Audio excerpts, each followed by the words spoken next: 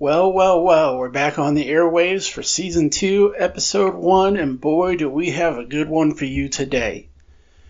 We'll touch base on some news, learn a little bit about DMB's history, and speak to Bob, a PhD with ties to both Leroy Moore and Jeff Coffin, and we'll close the episode with our new segment titled The Way I Heard It.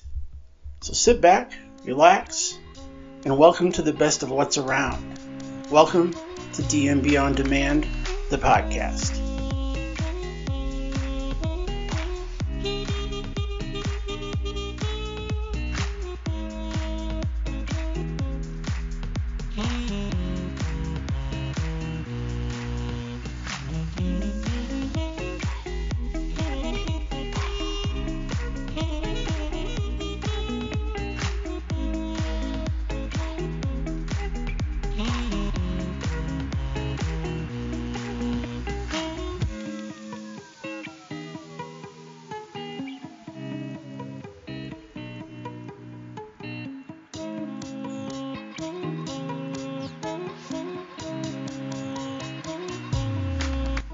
So we have just a few updates this week regarding DMB On Demand.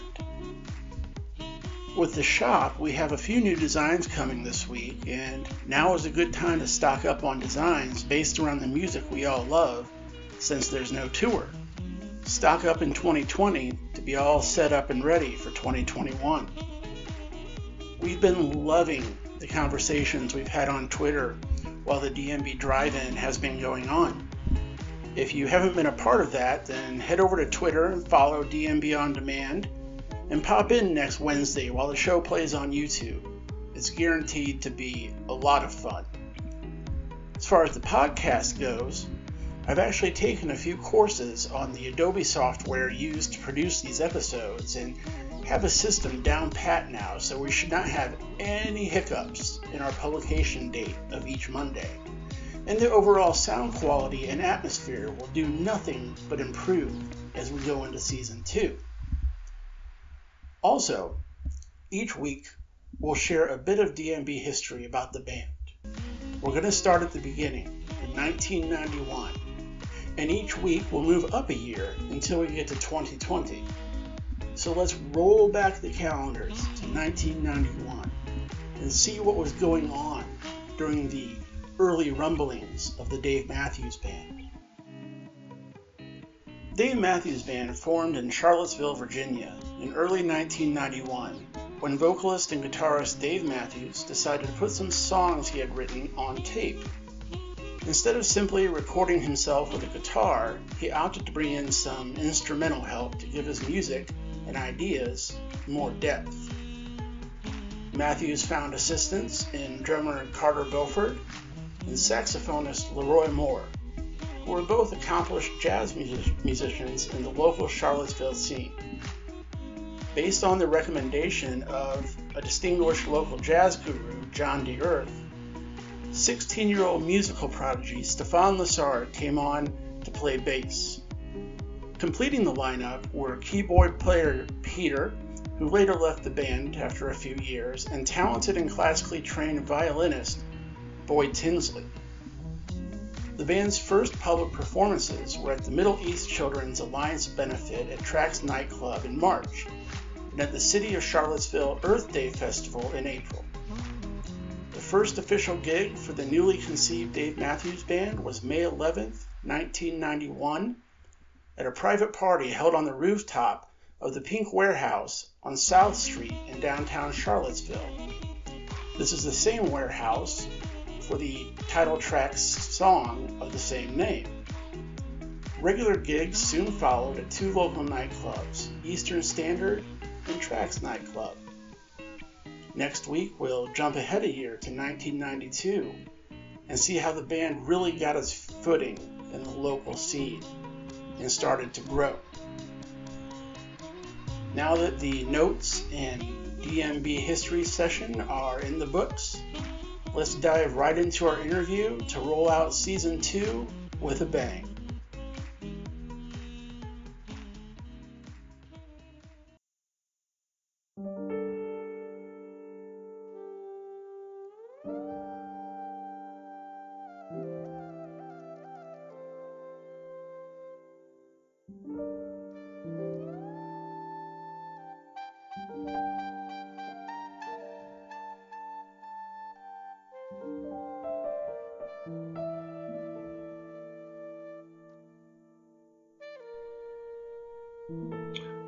Well, folks, we have a interesting interview for you today. This is a special treat.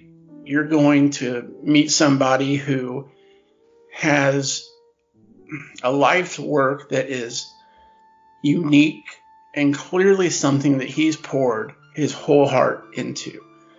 He's very articulate, and his story is mesmerizing. As you know, I have a survey that people fill out before they come on the podcast, and it serves two purposes. The first is that it allows the guest to know generally what the questions will be, and it allows me to get to know the person a little bit more prior to the interview.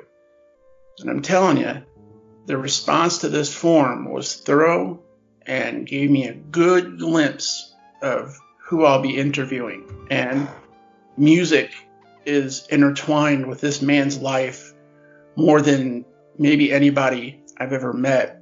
And what's more interesting to me is that the road to get to where he is, the road to live out his dream and his love, was met with resistance from the very people that should have been nurturing that call and allowing it to flourish. So by no means has this life come easy to our guest. He's fought for every bit that he has. And folks, he has a lot. So I'm excited to jump right into the interview. So we're going to do that. We're interviewing Bob today. Bob, before we get into the music-centric questions, I kind of want to just take a moment and let you expand on, well, just round you out as a person. You know, what you do for a living, your interests, your hobbies, and just kind of round it out for the folks and let them get to know you a little bit. Yeah, absolutely. My name is Dr. Bob Fusen. I am a music professor. I'm also a music director at a Unitarian church. I'm married. I have 3 children. I'm a professional musician, published composer, and arranger. I've been a professional musician for about 21 years now. I've been living in Nebraska for about 10.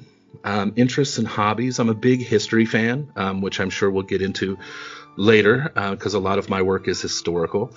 I love video games. I play a lot of video games with my kids. I enjoy a good cigar and a good bourbon every now and then. I like to travel when we're allowed to travel again. And yeah, that's me.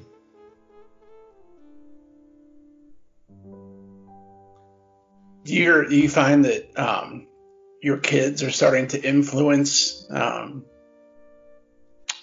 your life's work? Have you had any influence at all with your career after you had your kids? That's a really interesting question. When I was in college, I was not the greatest student, and so I actually went back, and every degree that I got, I did as a father and a husband. So there's definitely been an influence in terms of motivation, inspiration, and leaving a legacy, of course. That's something that you want to leave to your children. My family on both sides are laborers, farmers, truck drivers, military, very blue collar, very hard workers. I was the first person in my family to ever go to college, and I'm certainly the most educated. So I think it's about preserving that legacy of showing that there are so many things you can do even when the deck might be a little bit stacked against you. And so, yeah, it's definitely had an influence in that sense. My kids are not the biggest DMB fans. They know the songs. They know what my favorite song is. They will sometimes, if I have to go on a trip, they will sneak into my office and play a song because I miss Dad, so they'll play a DMB song because that's what I listen to a lot. It's more about, the work is more about leaving them something that they can be proud of. Not necessarily that I want them to do the same thing I'm doing, but being a parent that they can look back on and say, my dad really did something. He really brought something into the world that wasn't there before. It also helps that my kids are named after a few band members in honor of them, and a favorite historical figure of mine. So, yeah, there is an intertwining there for sure. Okay, well, you said your kids know your favorite songs, so we're going to use that and just segue into some of the DMB-centric questions. So what is your favorite DMB song, and why is that particular one your favorite? Yeah, my favorite is without a doubt Ants Marching. And it's sort of a long story, but so I started playing the saxophone when I was 10 in fifth grade. And that was the same year that my parents split up and got divorced. So there were two kind of very life-altering events that happened in that year. The divorce did not go well. Us kids were kind of stuck in the middle. We lived in a terribly abusive household. And so I kind of retreated into music. I knew very early on, by sixth grade, I knew it was what I wanted to do for a living.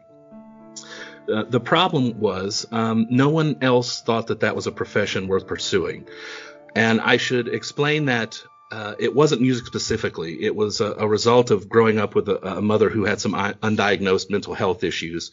And if I had wanted to be a welder or a poet or an architect, I think she would have taken the same tact that she did, which was to basically throw up as many roadblocks as possible to this thing that I wanted. When I do clinics, students ask me, I'm sorry, Bob, I don't mean to interrupt, but could you please explain a little bit like what you mean when you say roadblocks? Yeah, so anytime I would get in trouble for the smallest offenses, she would threaten to pull me out of music. She would threaten to sell my saxophone out from under me if I made her mad, which was frequently.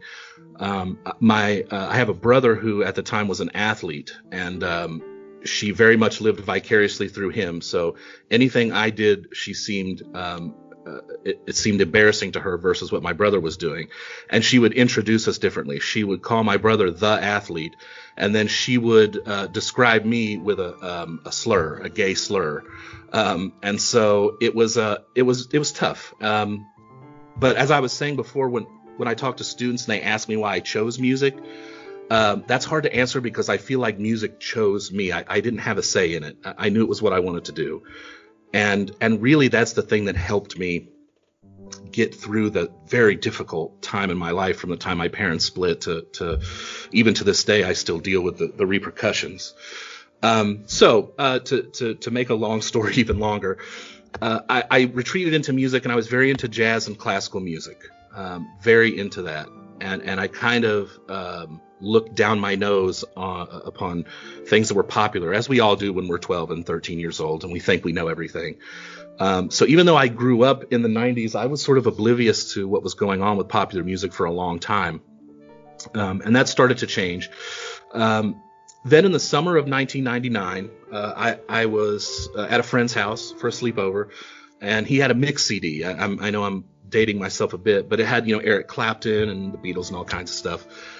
So he gets to a track, and what plays are these three snare drum hits, these three cracks, right? Crack, crack, crack. And I'd never heard a song start like that.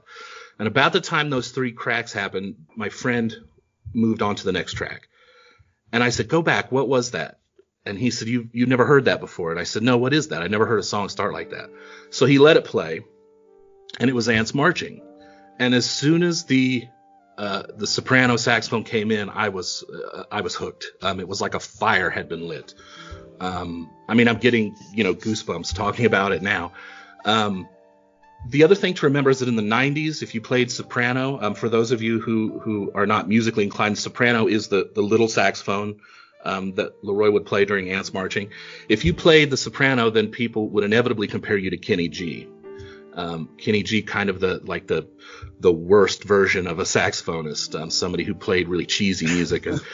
And so, but here was this soprano saxophone, this beautiful sound, this gorgeous round, just unbelievable sound. And it was playing these riffs and these solos that were it just grabbed me. It just instantly grabbed me. So I made my friend burn the CD for me under the table and dreaming. And I would feel guilty about that, except I've had to replace that burned CD many, many times. And I think I have 7 copies of that album at my house between CDs and cassettes and vinyl. So I paid for that burned CD. But so he burned it for me, and I took it home, and I just put Ants Marching on repeat. Just constantly. I just could not get enough of it. I couldn't stop listening to it. And this life I had been living in this abusive household, which had been very dark and gray and dreary, was suddenly like the whole world was in Technicolor. All of these things that I had been told, that musicians were losers, that they wouldn't amount to anything, and nothing I did would ever matter, and there was no way to do this and be considered important or popular and whatever, that all went out the window. It exposed all of those things I've been told is a great big lie. And nothing became more important than chasing this.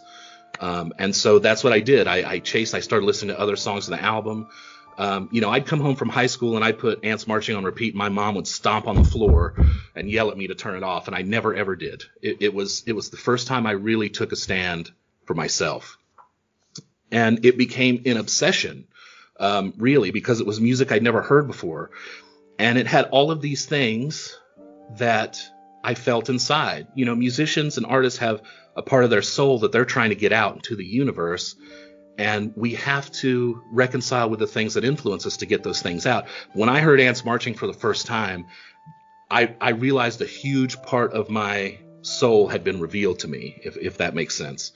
And so I knew this was part of what I wanted to do. I knew this was a big part of who I was. This was the mysterious thing I'd been chasing for so many years. This was a lot of it. And so I kept chasing that. I just couldn't get enough of it. And then that September of 99, I went to Farm Aid because the tour had been sold out long before. But I managed to get tickets to Farm Aid 99, which is in Virginia, not far from where I lived. And it was probably the best set to have for a new fan because it was a very short set, like 7 songs. It was all pretty much radio hits, Don't Drink the Water and What Would You Say? And then they played Ants Marching. And I remember sitting on the lawn and thinking, when that song started, being in that space, in that air with him and that sound, it was a religious experience for me. It was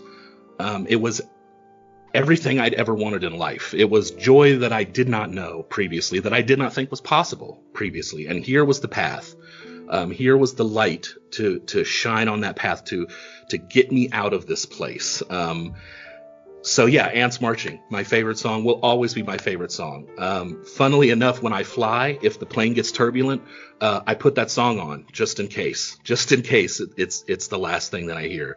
It's a little bit superstitious, but that's how much that song means to me. It really did change my life completely.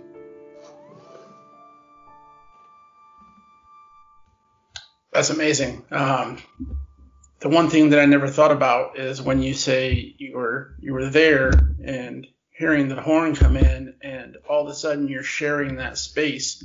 Never really thought of it as having an actual dimension, like you're in this space with the music. I guess I never really thought about it from that perspective before. It's pretty unique. So folks, there's one thing I forgot to mention up front. I told Bob to expand as much as he wants to. Now that you've heard the answer to the first question, you see exactly why I told him to expand. Not only is he well spoken, but the story he has to tell is just mesmerizing. So get comfortable for this episode. All right, so we got the song. Let's switch over to lyrics. What's your favorite DMB lyric, and why is that particular one your favorite? Well, as most DMB fans do, I have a lot, and hopefully I can keep this because it changes as with favorite songs. Hopefully I can keep this going with the form I filled out. But my favorite for the last several years has been a line from Proudest Monkey, which is I prefer the live version where he sings, "In a way, those were my better days." And in the context of the song, the idea that when we are younger and somewhat more ignorant of how the world is, that we hold on to those as our better days. And I really feel that because the first 10 years of my parents' marriage before they split, they were storybook parents. You couldn't have asked for better, you couldn't have written better parents. And then everything went so unbelievably bad. So those literally were my better days. And the idea that growing up and maturing and evolving comes with burdens to bear, that to me it really, really speaks to me.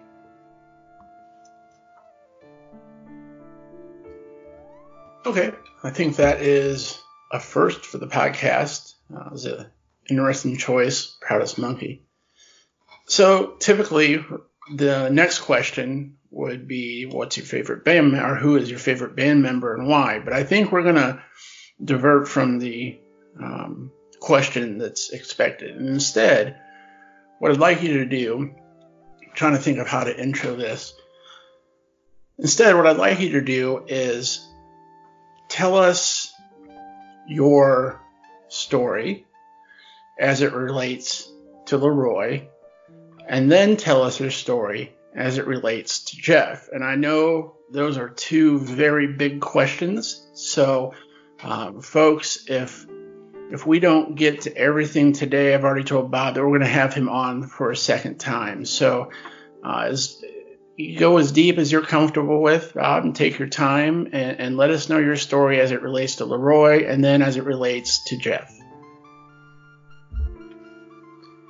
Yeah, so let's start with Leroy. I've given a little bit of that in the answer to my favorite song, but Leroy hooked me, and I should mention also it was Leroy, but it was also the drumming. It was also Carter. It was that 1-2 punch.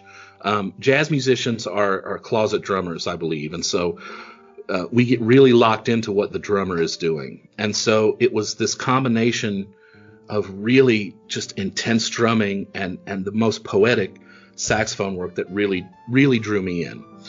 And then I would be remiss if I didn't point out that Boyd was a big reason also. I grew up on the East Coast, but I was born in Kentucky. I have family in Kentucky, and country and bluegrass music is a big part of my life. And so here's this band doing everything that I love. They're doing country, they're doing bluegrass, they're doing rock, they're doing jazz, they're doing everything. So it was kind of a domino effect. It was Leroy that pulled me in, and then Carter, and then from there. But I just became obsessed with Leroy's playing because he always played the right thing. He always played the right thing for the moment. Saxophonists, by and large, are very technically proficient in the jazz world. So I was listening to a lot of these saxophonists that I didn't quite understand. Their language that they were using was too advanced for me. Leroy's I could understand because it had an emotional impact. It affected me inside. And I just had to hear everything that he did. Because it was so new. It was so different to what I had been used to. It wasn't this huge technical barrage of notes. It was the exact right note for the right time. He had a sixth sense for that. And that's not a skill that you can learn. That's at least not easily. That's a very, very tricky thing to do. And so I just had to absorb as much as possible. I started getting all the albums, getting the live albums. I remember listening to his solo on Lie on Our Graves from Live at Red Rocks, and that is a masterpiece of modern improvisation. We talk about improvisation in terms of telling a story, and you can almost hear the words in his solo. It's almost like speaking. And I just absorbed all this as much as I could. I went to shows. I went to RFK in 2000 and Hershey in 2000. So I managed to get in right at like the real musical apex of their playing. You know, that 2000 tour was something else, something to behold. But my story with Leroy and the band. So right around the time that 2000 tour was happening, and all of that turmoil was happening with the Lily White sessions and every day, things had really taken a downturn at my house. My mother had gotten a little more off the hinges. I was getting ready to graduate and leave and be gone from there. And so her hold on me was loosening. And so if you've ever had any experience with someone who has narcissistic personality disorder or anything like that. She had gotten worse and even more controlling and demanding. So I was really at a low point in my life, and I won't go so far as to say considering anything extreme, but really in a pit of despair.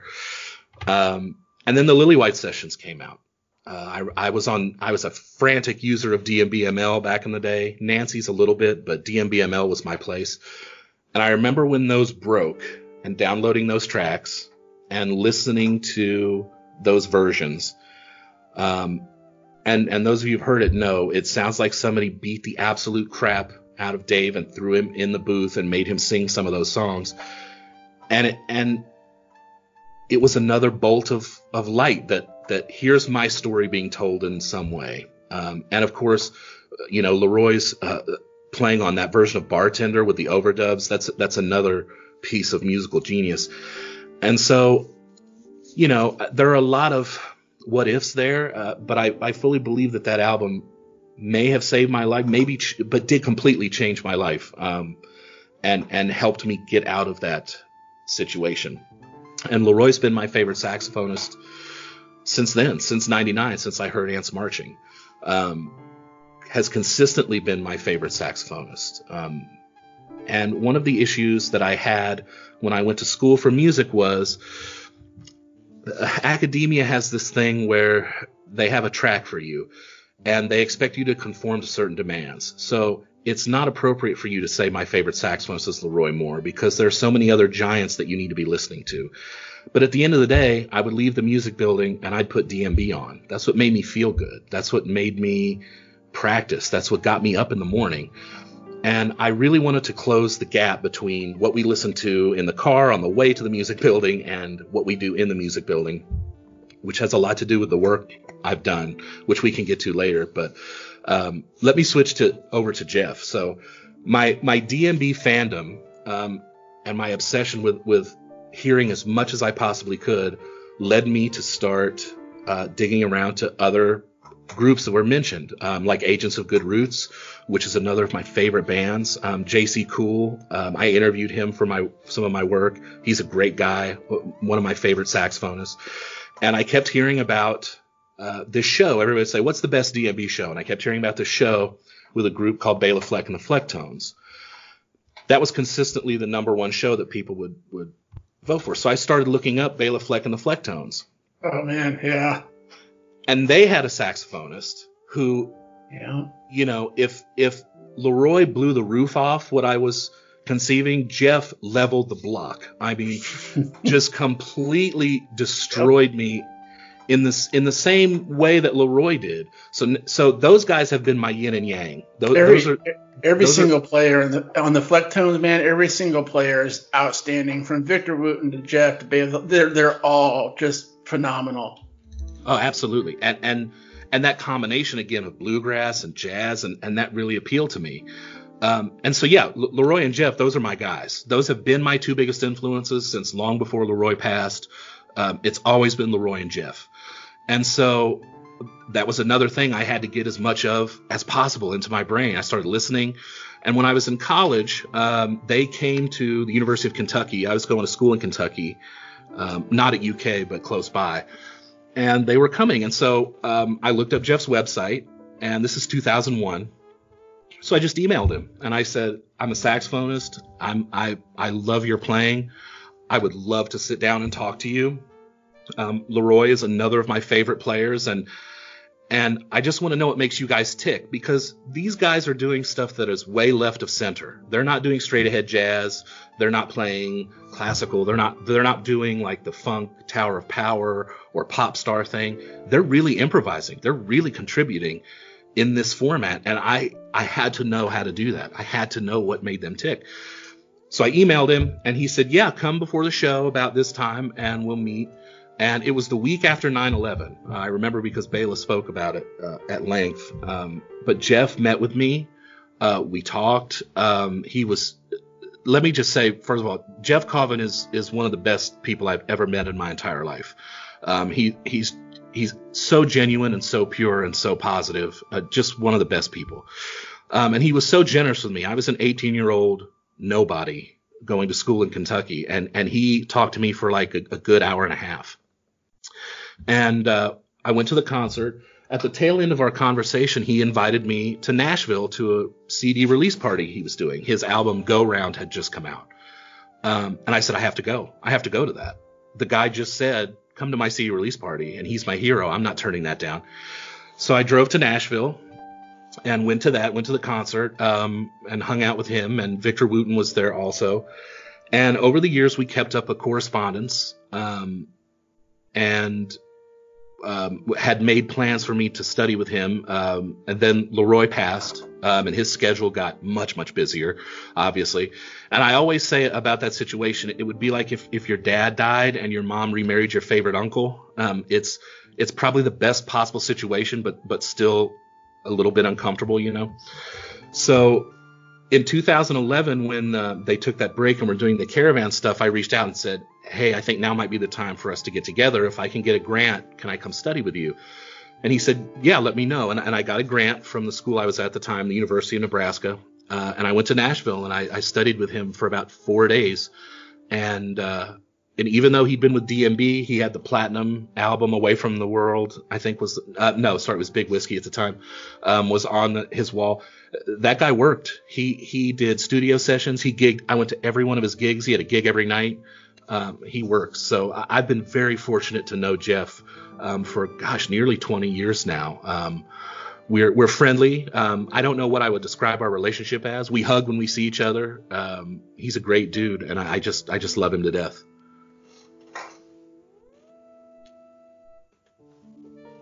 Yeah, so folks, this is why I said I'm going to be having Bob back for a second episode, because I have every time you speak, I have this list of questions that keeps trailing of things I want to ask, and I'm noting them down. It'd be too long for one session, but there's definitely plenty of area to explore. That's for sure. So the next questions are, how long have you been a fan? What song first made you a fan? But I think we already covered that pretty well with Ants and 99. That's correct, right? That would be the answer for that one? Yes. Yep. 1999. Yeah. Okay. Perfect. So let's talk about the DMB community. It seems to me that there's layers to it. You know, you go to a concert and there's thousands of people that are there and active, and then you start to see the hardcore fans who can tell you, you know, what kind of jersey Carter was wearing in 2001 at Alpine. Right. Just hardcore fans. And then you have this subset there. It's like a family where people are actually practicing what they preach. Well, not what they preach, but what the music preaches, and loving one another and being good to one another. Can you tell me a little bit about how you came into that DMB family, the more intimate circle, and what does that community mean to you? Yeah, absolutely. Well, as I said, I got started in 99, and so I was, as I said before, I was big into DMBML. I was on Nancy's a little bit, but really trying to soak up as much as I possibly could. And the thing that I noticed, this is 20 years ago, so it's a vastly different time, but it was such a loving space. It was such a productive space for the fans to really geek out about things that were going on. I can remember the early days of, like, you know, people who were at sound check, like outside the stadium or whatever, and they would call and their buddy would post on DMBML, here's what they sound checked. And that's how, you know, we found out about some of the other tracks that were on the Lily White sessions that we'd never heard. It's from the beginning, it's always been a place where you can find conspirators, you know, you can, not to give away the big surprise or anything, but when I was in college, I wrote my doctoral dissertation on Leroy's life and works. And when I was doing that, the community was such an enormous help, and not just the forums, but DMB Almanac was a huge help. It's really good to have a place that cares about what's going on. And sometimes it goes a little too far. And that's happened in recent years. But it's good to have people who care. It's good to have people who are invested in it. And they were so supportive when I was writing. I mean, I had my blog was just populated with visits from all over the world, and my lecture recital was viewed by a ton of DMB fans, and my dissertation's been downloaded so many times, I think like 4,000 times now at this point. So it's a very loving space. One thing that does concern me is some corners of it have become a little less loving, and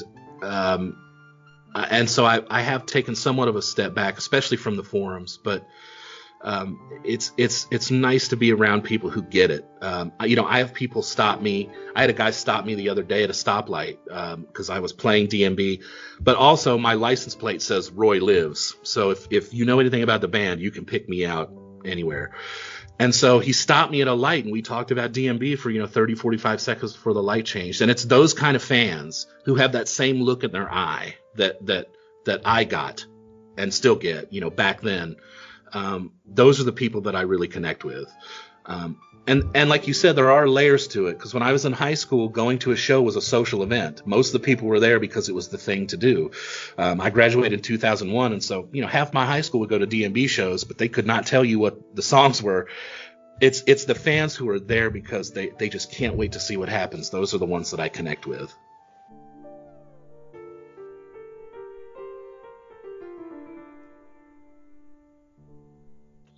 All right, so if you could pick one DMB song, and I know it can be tough to narrow down a single song for any question, but if you can pick one DMB song to let each human on Earth listen to one time, what gift would you give everybody? What song would you have them sit down and listen to, everybody on the planet?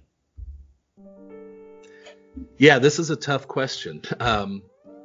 Because largely it would kind of depend on the community. But if we're talking the whole world, and I'm always wearing that hat of the guy who's always wanting to talk about Leroy and talk about his legacy. So in that capacity, as the authority on his life and works academically, I would have to say the studio version of Proudest Monkey, because it is genius. It's a work of genius. It's the track that I always show people to describe why Leroy is a genius. And to dive a little bit deeper into that. And I'm preaching to the choir here because we all know that track.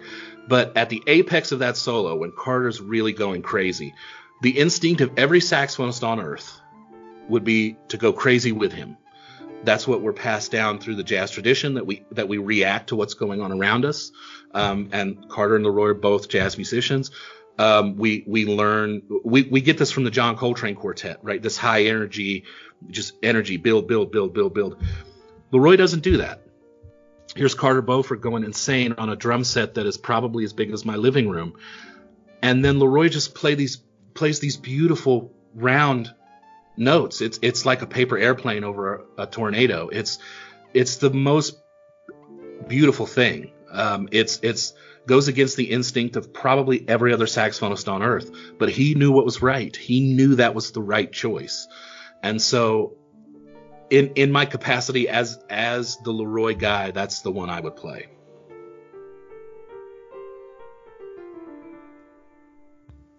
Okay, so the next question is a new one. I'm not sure if I'm going to be able to phrase this right or if it's going to be a regular question in the lineup from now on, so we're going to give it a spin. If you had to pick 3 song titles and assume that people know the message behind the songs, assume that they know the lyrics and what the song is saying, if you had to pick 3 song titles that best told your life story, what 3 song titles would you use? Ooh, that's a good one. And so we're going with just titles, not the actual song content? Correct, just titles. And you don't have to it doesn't have to be literal. It can be the message behind the song Proudest Monkey, or the chorus to Dancing Nancy's. Just kind of picking out 3 titles where those songs are the songs that best represent your story. In that case, I'd have to start with Halloween, because that's the idea of some sort of affection that's been perverted. The second I would have to choose is Crush. Very soon after I left my house, I met my wife, and that was another huge turning point in healing. So the idea that you can be saved by love, so Crush would be the one. And I think, this might be a little bit of an odd choice, but I think I would probably go now with Samurai Cop, because I'm a dad now. And, we can debate the merits of old DMB versus new DMB, but at every point in my life, there's been a song, both lyrically, musically, thematically, that has matched what I've gone through at the time. And I think Samurai Cop perfectly encapsulates what it's like to have a child, to have a son. I have 3 sons. So if I had to narrow it down to those 3, I would choose those 3.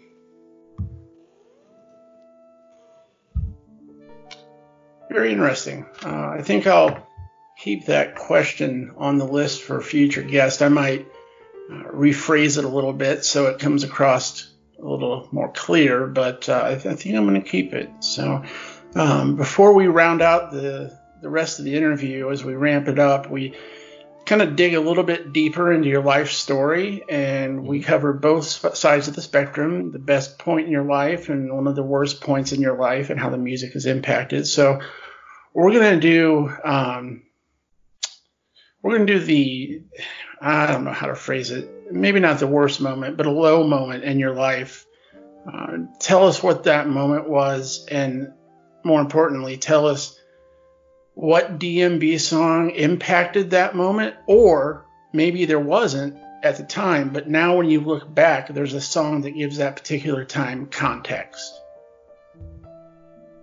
Yeah, that's a really interesting question. Aside from the obvious ones, I think I would say the song that really pulled me up out of the funk I was in right before I left home was JTR from the Lily White Sessions, because it was such a dichotomy between how strained and tired his voice sounds on that recording versus the fact that the song is just a killer and so like just jams. And so that's how I felt at that time, that I had so much ahead of me if I could just get this monkey off my back, if I could just get away.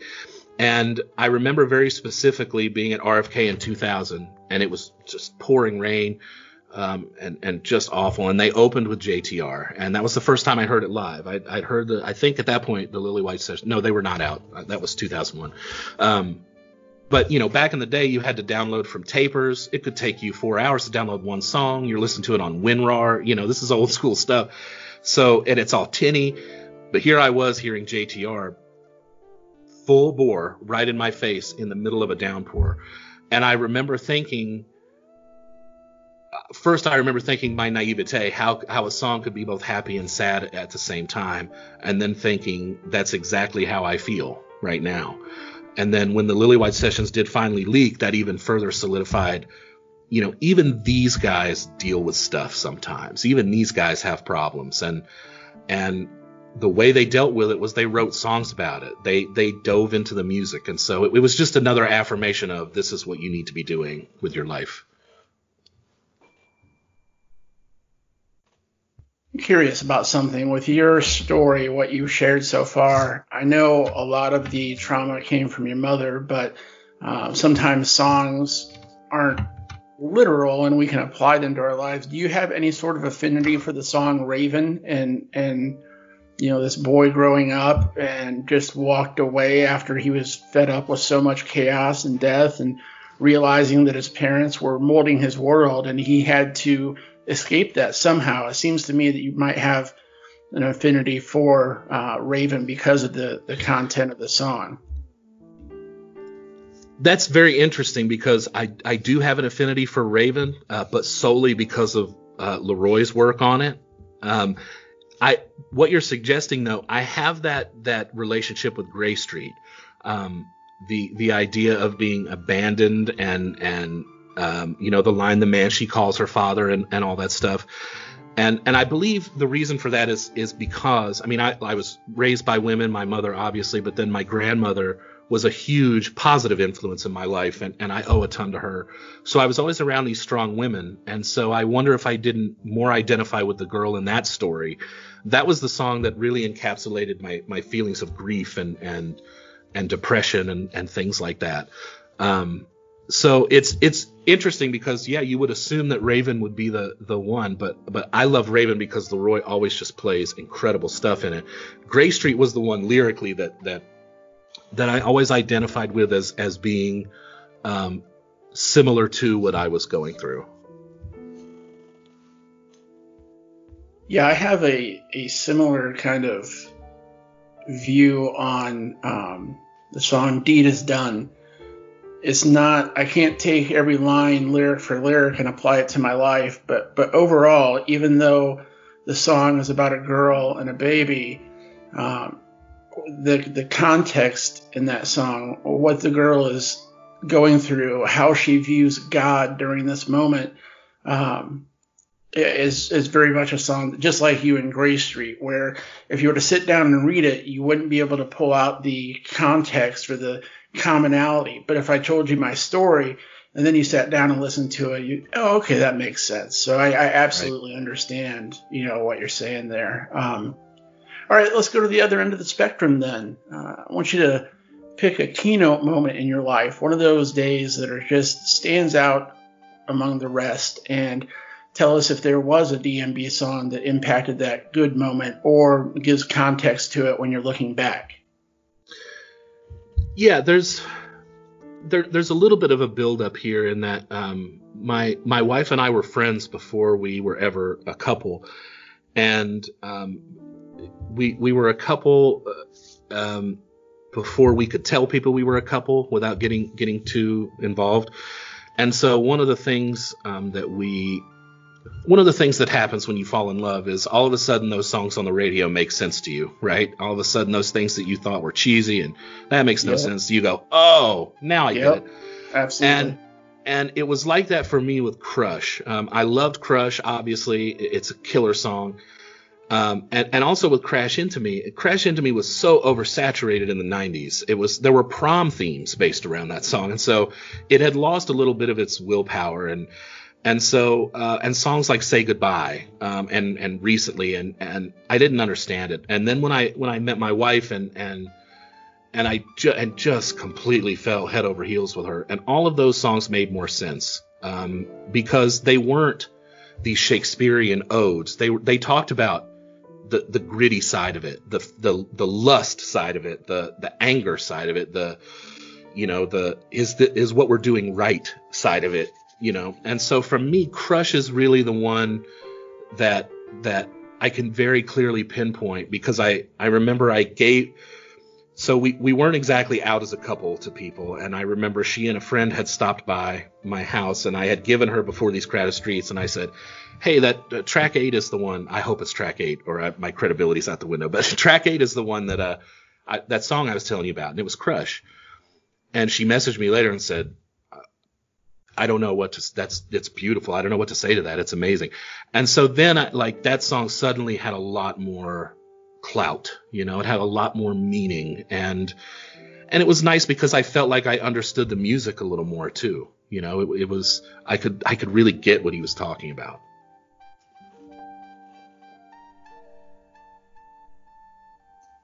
All right. So one of the final questions we have, and and one of the most difficult ones, at least from my perspective, if I were in your seat, is the most difficult question to be able to elaborate properly and really get the message across. But let's say you met somebody who didn't know a damn thing about DMB, and you had to relay the overall story of their message behind the music. How would you break that down for somebody so that they can understand what the music is all about? Yeah, this is an interesting question too, because I've actually had to do this in an academic sense, because when you write a dissertation, you have to write a proposal, and then your committee has to approve it. So having to justify to these academics that writing about the saxophonist of a popular 90s band was academically viable, I had to justify. So what I would say is that in a musical sense, the band is a perfect melting pot of American musics. Jazz, funk, R&B, bluegrass, country, folk, Americana, rock and roll. All of these, they're derivatives of blues and jazz that comes from the turn of the last century. And so Dave Matthews Band is a perfect example of how those musics can interact, that even musically we're more similar than we are different. You know, I say to people sometimes the difference between bluegrass and bebop is the spelling. And that's true. It sounds flippant, but there's so much that is similar in those things, and they just perfectly kind of melded it together.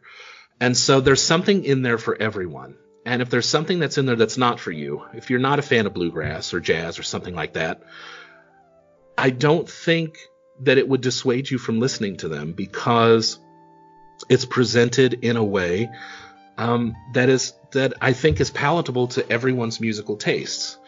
The essence of the band is America. It's American. It's multicultural. It's multiracial.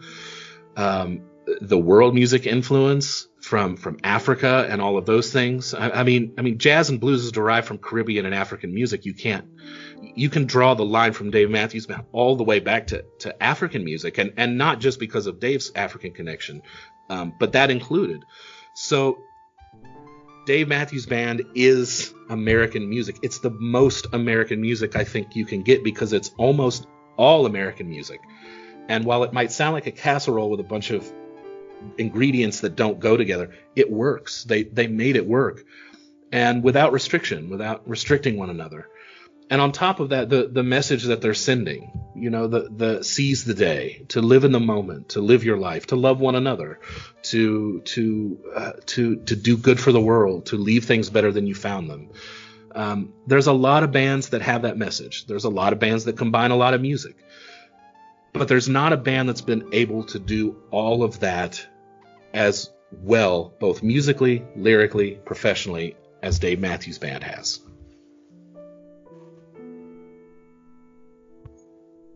I think that was really well said. That would be a great way to explain the band and their overall message. Bob, I want to thank you for coming on for the first interview.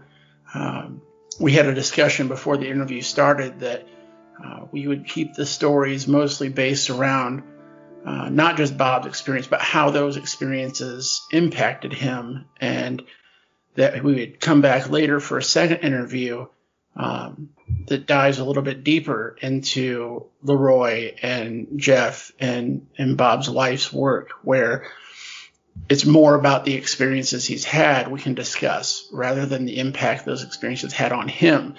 I can tell you right now that this is going to be the first episode of season 2. The amount that you were able to articulate and share is impressive, and I enjoyed every moment of it, and I can't wait to have you back on for the second time. But before we close out, one thing we do is we give the platform over to our guest and let them just speak as long as they want about whatever they want to speak about. And then if you want to give any shout outs, sometimes people are shouting out people on Twitter or social media or charities or foundations, whatever it is that you want to promote. This will be your chance. And then listeners, if there's something that Bob shares, you can go to our episode page at dmbondemand.com/podcast, and you'll see a description of the podcast, and that will include links to anything that Bob may share. You'll find those notes anywhere if you're on Apple Podcasts or Google Podcasts, but you can always find them on dmbondemand.com.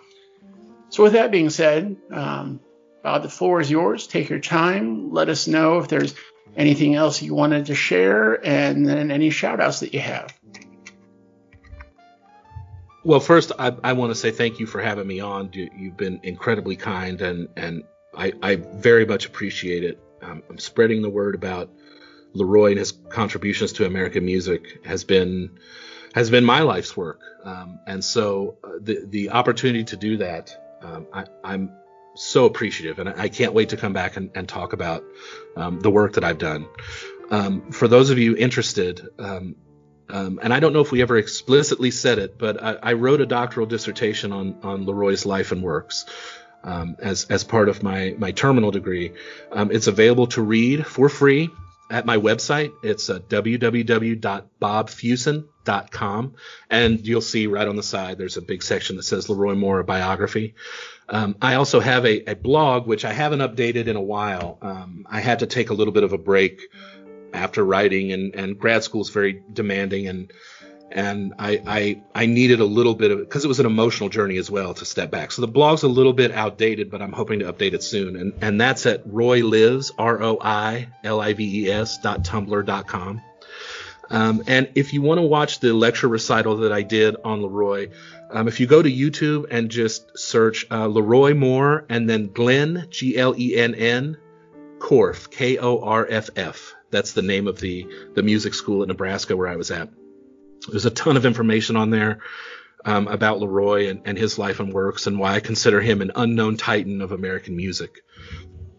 In terms of other shout outs, I have to say that I'm extremely grateful for, first of all, Chester Copperpot, Jason, who does incredible work for this community, and I relied so much on his videos when I was writing, because part of it was cataloging the equipment that Leroy uses and being able to see that, and it was such a help.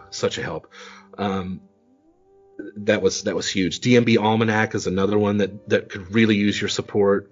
Dreaming Tree, any of these DMB organizations that need your help to keep those servers running, please help them out. It was an invaluable thing for a researcher like myself, and my hope is that in years to come there will be others who follow behind me and continue this work with Leroy.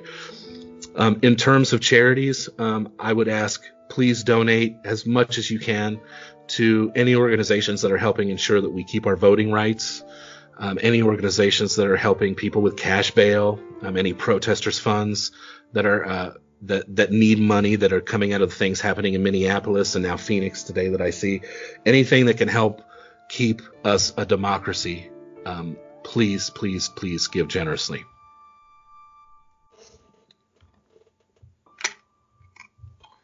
Well said. And like I said, folks, there's going to be links on the episode notes where you'll be able to click to everything that Bob just mentioned.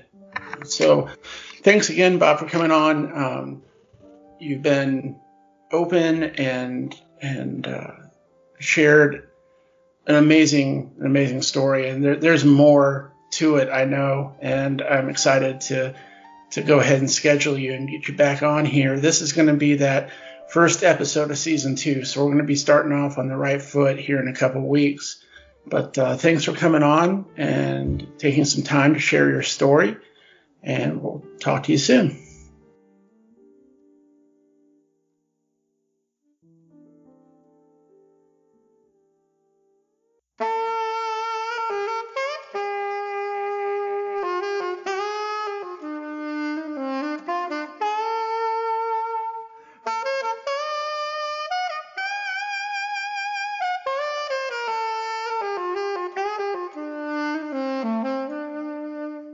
So each week, we'll be hosting this segment titled The Way I Heard It after each interview.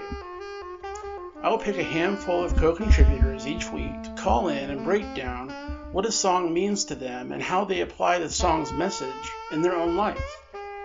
This will be a great way to compare and contrast how the music has shaped our lives both individually and collectively.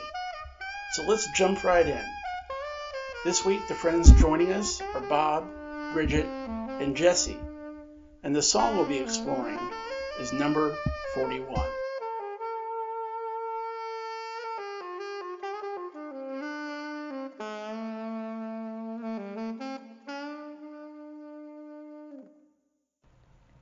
Number 41 is incredibly important to me.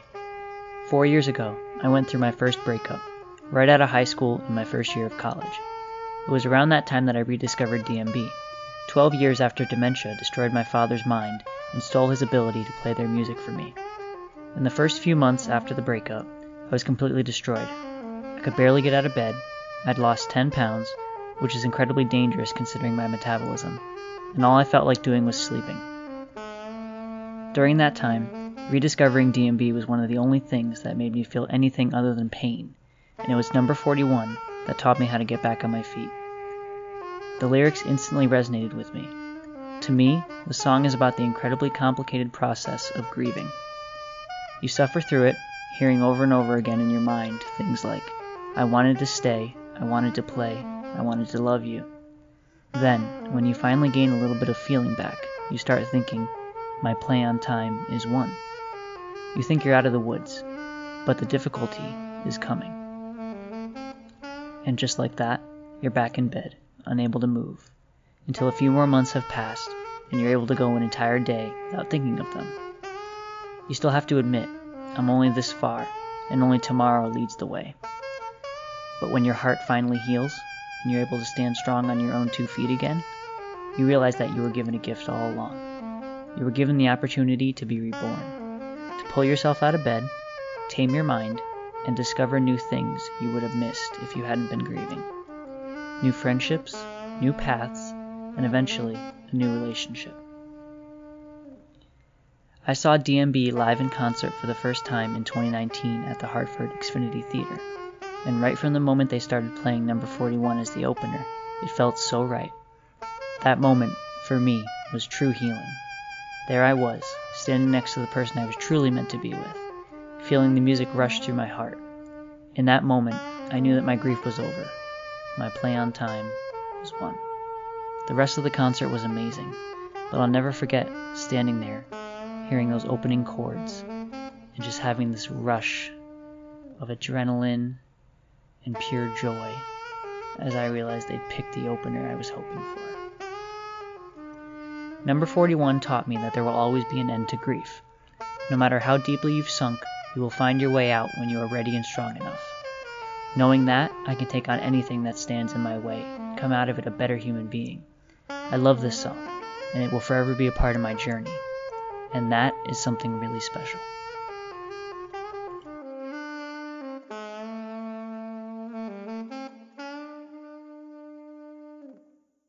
Hey friends, my name is Bridget, and the song I'm discussing today is number 41 and what it means to me. What a beautiful song. It picks me up and hugs me tight every time I hear it.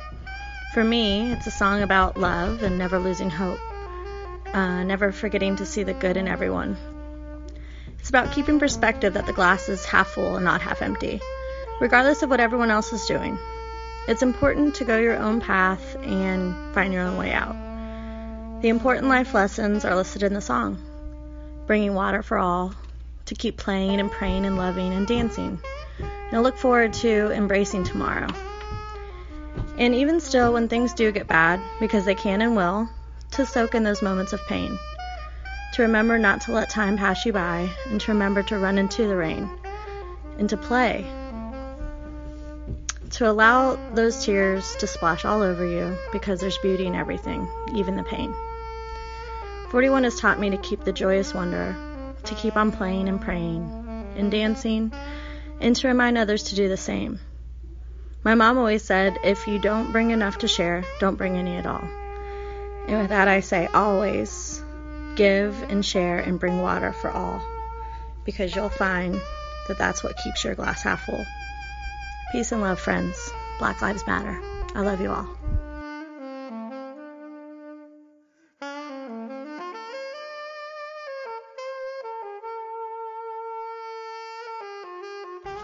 Number 41 is one of those songs that really showcases the flexibility and the genius of Leroy Moore. The fact that he moves seamlessly back and forth between flute and saxophone is really indicative of his abilities on both instruments.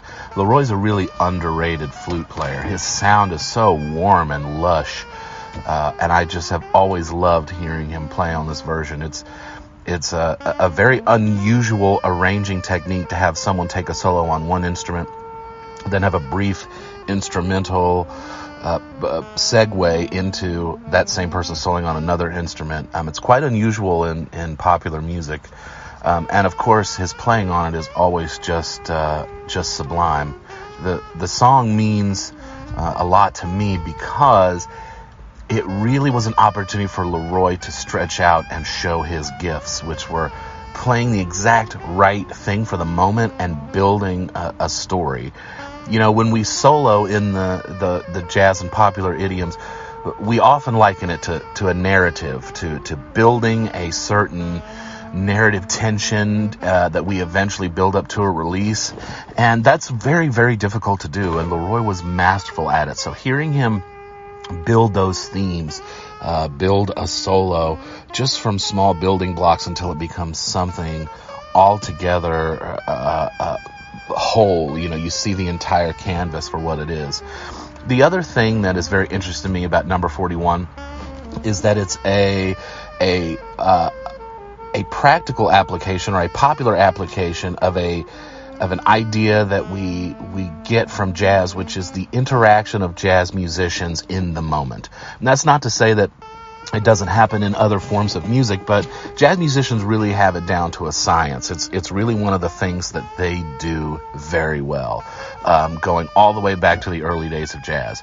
And so this idea of building up the energy and listening to one another, you know, even though one person might be soloing, that soloist is interacting with the rhythm section, with the drummer, with the bass player, and there are little variations, and everyone's building together and raising the tension. You know, that's a real life example that you can point to of the jazz influence on Dave Matthews Band. It's just brilliant how they build that tension together so well. The other thing about number 41 that to me is important in my life is number 41 is how I was introduced to Jeff Coffin. When I was younger, I would visit these forums and everyone would talk about what the best DMB shows were, and many of the shows with the Flecktones were brought up in those conversations. I had just discovered Leroy and DMB, and I was a very young saxophonist trying to kind of find my way in the world. And so I started looking up these shows with Jeff Coffin playing, hearing him play on number 41 and all of his talents and abilities and gifts on the saxophone, which are numerous. It was just an amazing thing. And so from that moment on, Leroy Moore and Jeff Coffin were my primary influences on the saxophone. They were the two guys that I listened to the most. They were my favorites. Two sides of the same coin. The way I like to describe it is, you know, Jeff and his playing is like Shakespeare, and Leroy and his playing is like listening to your granddad tell a story on the front porch. Both equally moving, both equally important, both important for the development of you as a person, but vastly different. Two sides of the same coin, so to speak. So that was my first introduction to Jeff Coffin, was hearing him just absolutely destroy number 41. And the really brilliant thing about the genius of these two guys is I never walked away from those recordings thinking, wow, Leroy really got his butt handed to him. You know, Leroy's thing was always so intense and so deep and full of storytelling. And then Jeff's thing was so full of fire and these pyrotechnics, and they just complemented each other so well. So it was great to hear the two of them together on those recordings, because it was just so amazing to hear these different voices and have these different styles kind of mesh together in this brilliant song. So number 41's meant a lot to me because it's been such a vehicle for some of my favorite saxophonists of all time. What's interesting enough is that after Leroy passed, during my research and hearing some things, and this has been since confirmed, I think, on Twitter by Stefan, is Leroy didn't care much for number 41. And for a long time, I thought it was because, you know, maybe he didn't like the song. And come to find out, he was just really reticent to take that much solo space. Leroy was humble to a fault. And after years of playing that song and it being primarily a vehicle for him to showcase his talents and abilities, he wanted to step out of the limelight of it for a little bit. He felt that he had said all that he needed to say. So it wasn't so much that he disliked the song, he just was apprehensive of the spotlight, as he was his entire career. There were times early in his career where he would literally tell the venues, ask them if they could shut the lights off on his side of the stage because he wanted to play in darkness. And, so I can understand having this really big solo moment that every fan knows. That would be daunting for someone with his particular personality. And, of course, we all know the listener-supported version, which is, frankly, a masterpiece, again, in contemporary improvisation. I say that about Leroy a lot, but it really is just masterful, the building of themes. The way he introduces some themes and some things in the flute solo that he then revisits later in the tenor sax solo, it's just really beautiful the way it's constructed. It's storytelling. It's almost vocalese. It's almost word-like. And, of course, his interactions with Carter and the rest of the band is just unmatched. I mean, it's watching a masterful piece of fusion and jazz and improvisation happen in real time, but in front of tens of thousands of people, which usually only happens at big jazz festivals. So that's another testament to the genius of Leroy. I mean, not only was he this incredible musician who was steeped in the tradition and the jazz language and had all the credentials that you would expect from a master of that form, but he was so successful at it and so popular doing it. It's just amazing to me that tens of thousands, and in some cases hundreds of thousands of people would sit enthusiastically to hear an improvised saxophone solo like that. It's truly remarkable given the way that this country kind of treats jazz and the arts in general.